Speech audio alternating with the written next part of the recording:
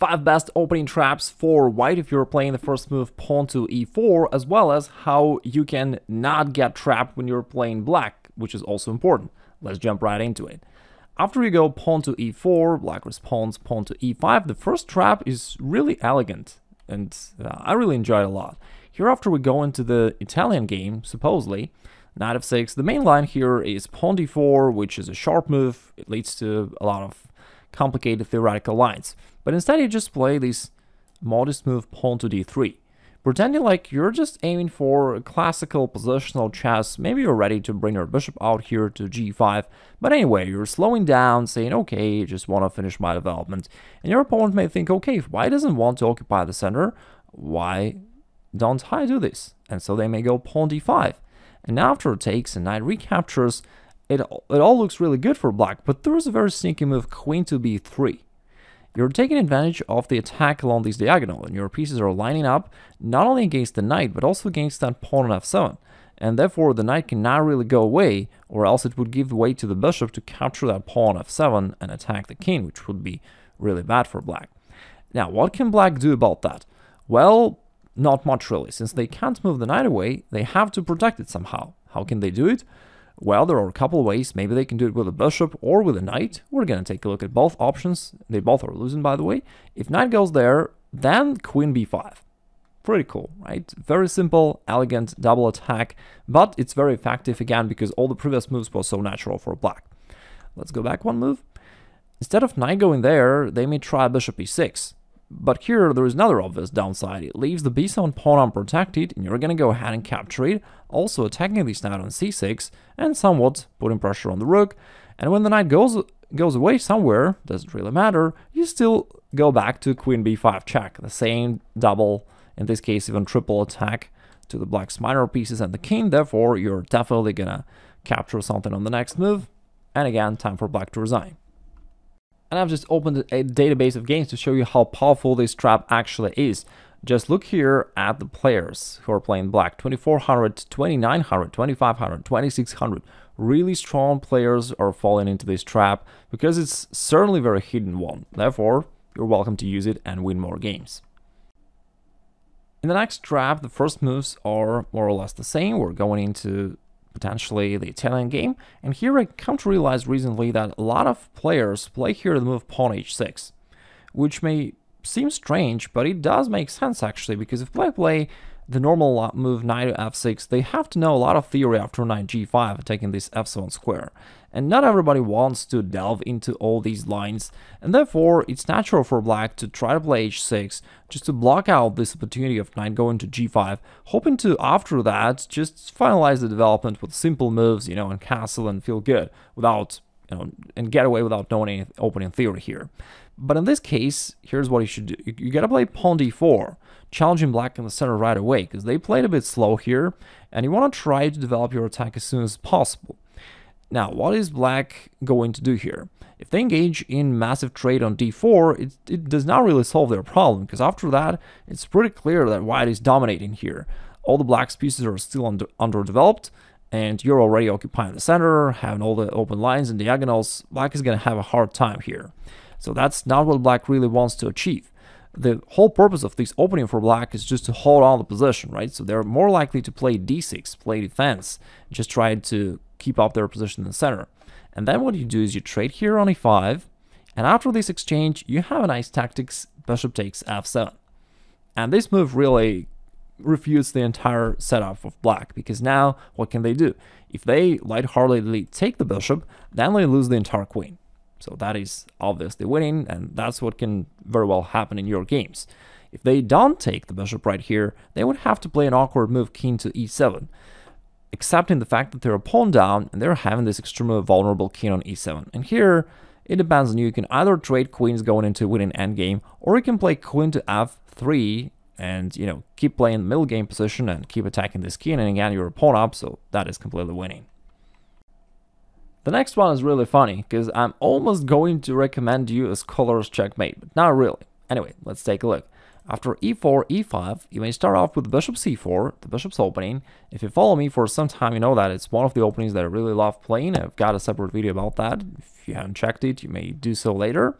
So you start off with bishop c4, And if they go knight c6, then all of a sudden you play queen to h5, aiming for the scholar's checkmate. Normally, only the very beginner level opponents will overlook this and play knight f6, allowing you to execute the threat. But let me show you something really interesting. I've just opened the database of games, and you can see something interesting here in the corner. Not only like more inexperienced players, well, relatively experienced, 1600, 1700 rated players, fell for this trap, but also 2500 rated players also fell for this trap quite often. Now, how come? Well, just because of a pre-move. They pre-moved this knight to f6 move without anticipating you to go queen h5. Even though it's a cheap trick, but it actually works, especially in Bullet, because people often pre-move this knight f6 move, and even Magnus Carlsen once lost a game very similar to this one, so it can really work. But that is actually the trap that you set along the way, because the main trap is down the road. Most of your opponents will play pawn g6 to cover their king and to get rid of this queen from h5. Then you play queen f3, renewing the threat, queen takes f7, therefore they go knight to f6, then you play knight e2 to cover this d4 square so that they can't go there and go after your queen. And after that, I just checked in the database what they play most frequently. They play bishop g7, makes sense, fianchettoing the bishop. And after that, knight c3, castle, d3, d6, all very natural, bishop g5. And here, surprisingly, they go bishop g4 most of the time. They are just mirroring your moves for the most part, and they hope for the queen to go away. But instead, you've got bishop takes f6. So you're counter-attacking their queen. They attack your, but you counter-attack their queen. And you're also winning a knight along the way. And if they actually go down this path, which is something they most often do, then you can easily see that at the end of this trade, bishop takes c7, winning one pawn. Now this bishop on e2 is hanging, it has to retreat, and then bishop takes d6, picking up the second pawn, which basically means that at the end of the day, just move your bishop away, and here you're simply 2 pawns up, and a clearly winning position in an endgame. And what's most fascinating about this trap is that we analyzed the most played moves by black. They most frequently play this and fall right into this tactical variation, which can be easily losing for them. The next trap is really spectacular and effective, happens in the Italian game here after bishop c4, bishop c5. But before we get to the trap, let me also remind you that our special offers in honor of celebration of the Christmas and this holiday season are only good for a few more days, where you can get any course or package with a 60% discount. So you can click the link below the video and check this out, because, I've been teaching chess through the Remote Chess Academy within the last 12 years. And teaching thousands of students, I would be an idiot now to notice what works. And so I can tell you what worked for other students who achieved the best results, and just give the same methods to you so that you can replicate that and speed up your chess progress. So if you're interested, click the link and check this out. And now we're going back to the trap, where we go c3, going into the Italian game. Here after knight f6, pawn d4, exchange of pawns, you're attacking the bishop. Black has to play bishop b4 check. If not, your pawns will keep going forward, driving all the black's forces away, which is something black wants to avoid, so they'll have to go bishop b4, play an enforcing move. Now after knight to c3, you're still forcing black to take this pawn, because if not, again, it can go forward and start attacking black, so they will have to take it, taking advantage of this pin. And now you castle. Here after knight takes, pawn takes, if black takes here with the bishop, it is a relatively well-known line which is losing for black. I have another video about this if you're unfamiliar with this line. And therefore, some of your opponents will think, okay, if bishop takes c3 is too risky, just accepting everything that's available and going down, in a very unfavorable way, they can just play bishop e7, trying to play safe and saying, okay, I got one pawn, and now I'm just gonna castle on the next move and realize my extra pawn. In this case, there is a truly astonishing line. It's pawn d5, taking the knight. Notice that this square is controlled by your knight, therefore he can't go there, and black will have to go knight a5, hoping that now your bishop is attacked, and once it plays back, black will castle, right? That's what they're hoping for. But you surprise them with the move pawn d6. Very unexpected move, and very hard to foresee the consequences actually of this sacrifice. Now, what's going on here? If they take your bishop here, because they can either take the bishop or they can take this pawn, right? Mainly it's one of the two. If they take the bishop, that's pretty simple. You take here on e7, and after queen takes, it's rook e1, and you take advantage of the pin and you win the queen. So that's just bad for black, they're losing the queen. Therefore, black may calculate this line and say, okay, let me then take this pawn over here. But then they'll regret they didn't, take the bishop and resign after that, because here they'll lose the game in a very painful way. Rook e1 check, bishop e7, and then bishop g5. Now together with the bishop, we're teaming up against this bishop, trying to capture it. So they say, okay, let me play f6 and just cover that and attack the bishop. But instead of retreating, you're sacrificing it. Bishop takes f6, pawn takes, and then knight e5. You're breaking through the defense in the most brutal way, just sacrificing everything on your way to chess success. What's the point? Well, you open up this diagonal. Pretty cool. And the queen is aiming for some kind of a scholar's checkmate. Or the queen can also go this route, queen d5, queen f7. And basically, black is really defenseless, mainly against queen to h5. For example, pawn takes, queen h5 check, king f8, queen to f7. Very nice. There is also one more interesting line here. Let's go back a few moves.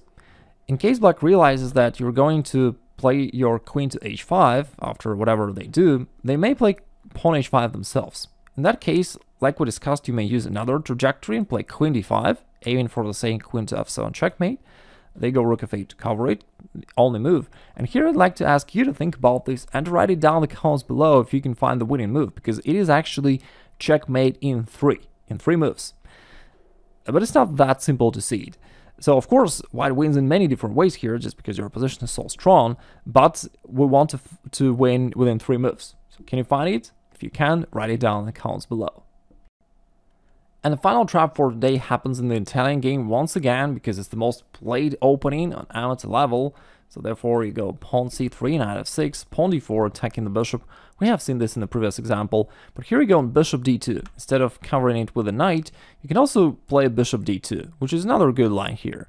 Now if they take, you just recapture with a knight and everything's good. It's a balanced position, approximately equal, but you have still a slightly more initiative position here. But after you go bishop to d2, your opponents may realize that taking on d2 helps white developing their knight, and some of them may wish to grab this pawn on e4, because it looks like, well, just a free pawn to take, why not? But then after a bishop takes and knight takes, there is the first surprise, bishop takes f7, which invites the black's king to be exposed, and after king takes, here comes queen b3 with a double attack. Therefore it was not really a sacrifice, because you're going to get the piece back right away.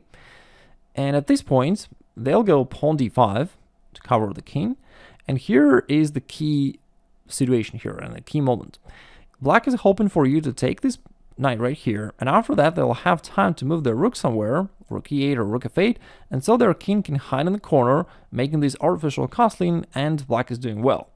But that's the way for you to break it down. In this position, instead of queen takes b4 immediately, you play an in-between move knight to e5. And that really ruins the entire plan, the entire setup of black. Well, I gotta say though that normally it's actually a theoretical line, and black, still with very precise moves, may hold on this position. But when I checked it in the database, it seems that most of the players who get into this just don't know what they're doing. And even though, again, theoretically it's not all that bad for black, but realistically, in real practical games, black is usually crushed very, very soon here on amateur level. That's why I still think that it is a trap, because black is just unfamiliar with it. So this 95 in between move, very strong, forcing the king to move, and wherever it goes, let's say king e8, now the king cannot hide, and now you take this knight, and after that, they often do something like queen f6 or any other random move, which doesn't really make much sense, but it's a very popular move. They are attacking the pawn, but you simply castle, and you were going to do this anyway. And after that, the king's stuck in the center. It lost the right to castle because it already played a couple moves around, right? And now you only need to finish your development somehow, put one of your rooks to e1, and it's gonna be over. You're gonna crush this centralized king. For example, if they do something like, rook to f8, and you play pawn f3 or knight to c3 to drive that knight away, then you develop your knight, attacking this pawn.